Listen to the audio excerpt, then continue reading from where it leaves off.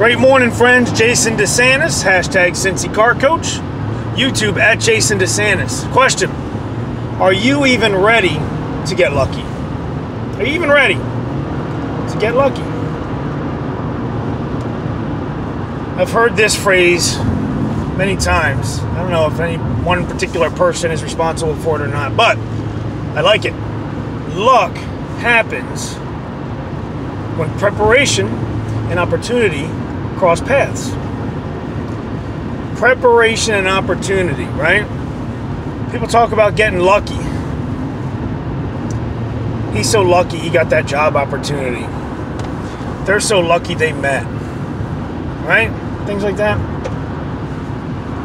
Well, would the luck even really occur? Come to fruition? Would the result be there if that person was not prepared for it when it presented itself? The opportunity, that being. Okay? There's things in your life. Here, let me put it this way. I believe, truly, that every single human being has multiple major opportunities to get lucky throughout their life. Multiple major opportunities are presented to them. A lot of people look like they get all the opportunities and they get all the luck. And other people look like they don't. Why is that? Could it be that that person that's always lucky is always prepared? And the person that's not is not. There's things that come around only every great once in a while in life. I mean, that's a fact. Nature is cyclical, is it not? We had an eclipse recently. I don't even remember what they were saying about when the next eclipse like that was going to happen. But years and years and years. Those, what are those bugs? Cicadas. They come around every, 7 years or so? It's pretty regular and cyclical. And I think opportunities are like that in life. But you need to be aware, number one, that they're going to come. And you need to be conscious and have your radar up to recognize them. Let me give you an example of how this works. Have you ever been in love? Do you know what it's like to be in love? I do. And I can tell you this, that when you're in love, your radar is up and on point for opportunities to express that love to the person. If it's really, truly how you feel, if you're really, truly in love with somebody. All day long you think about them, right? And all day long you're like, ooh, they would really like this. I'm going to get it for them. Or, oh, I gotta write that down and remember to say that to them.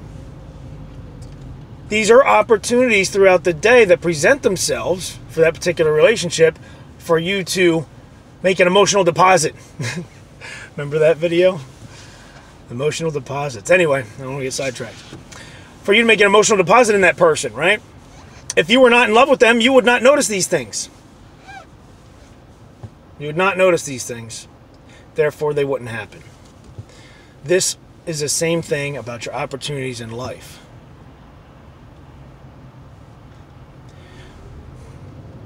Fall in love with the ideas of what you want to do with yourself in your life.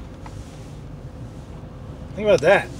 What if you were in love with the places you want to be and the person you want to be someday? The same way you could fall in love with a person, you would always be on the lookout and on the ready for opportunities